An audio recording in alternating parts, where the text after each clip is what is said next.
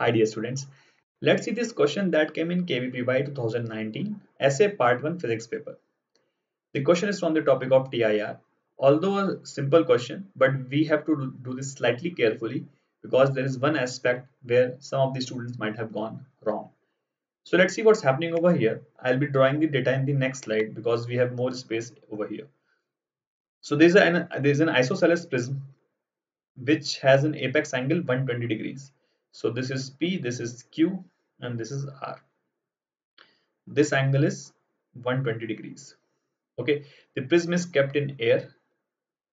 There are 4 rays, ray 1, 2, 3, 4.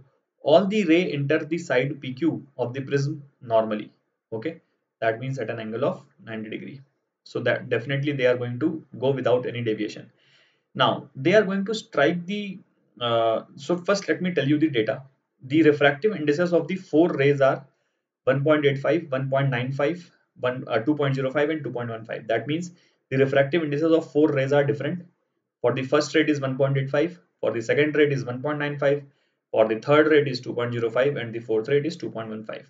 We have to find that which ray amongst the given 1, 2, 3, 4 will emerge from the face QR. That means which of the rays will be coming from QR, will come out from the face QR. Okay, this is what we have to find. Now, first thing is to notice that any ray that, like all the rays, 1, 2, 3, 4, all of them are going to strike the face PR first. They are not going to strike the face QR. Why is this so? Because you can see this angle is 90 and this angle is 120. Okay, so if you draw these two lines, it would look somewhat like that. So basically, if you draw this line or this ray, so this is going to go like this. Okay, and this side will be like this. Okay, so basically you can see because the angle is 120 and 90, so it is greater than 180 degree. So these two summation of these two angles is greater than 180 degree. Hence we can say that these two lines will be going away from each other. Hence these two lines cannot intersect this side. ये दोनों line जो है PQ के right side पे intersect नहीं कर सकते. These two lines will intersect somewhere over here if अगर हम PQ के इस तरफ प्रोजेक्ट मतलब इसको एक्सटेंड कर दे. ओके, सो दैट मींस ये जो रे आएगी ये PR पे स्ट्राइक करेगी. Correct. Now this angle is 90, this angle is also 90. Okay, isosceles prism है, so this angle is 30. Okay, and this is 60, so this is 30. Right, that means all the rays are going to strike the face PR at an angle of 30 degree. ठीक है, are you clear till here? So सारी rays 30 degree पे strike करने वाली है. I hope you understood. ठीक है, अब if all the rays are going to strike at 30, so that means Jin rays का critical angle 30 से छोटा है, ठीक है, जिन rays का critical angle 30 से छोटा है, उन rays का तो यहाँ पे TIR हो जाएगा.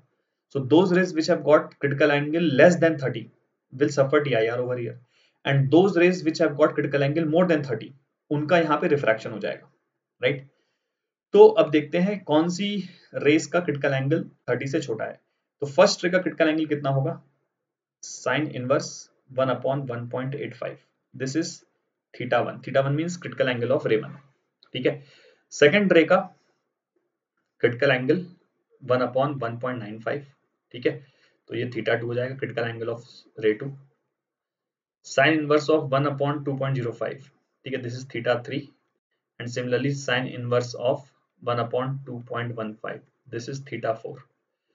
So critical angle of first and second ray, you can see the critical sine inverse 30 मतलब 30 डिग्री कितना होता है? Sine inverse half 30 डिग्री होता है, sine inverse half.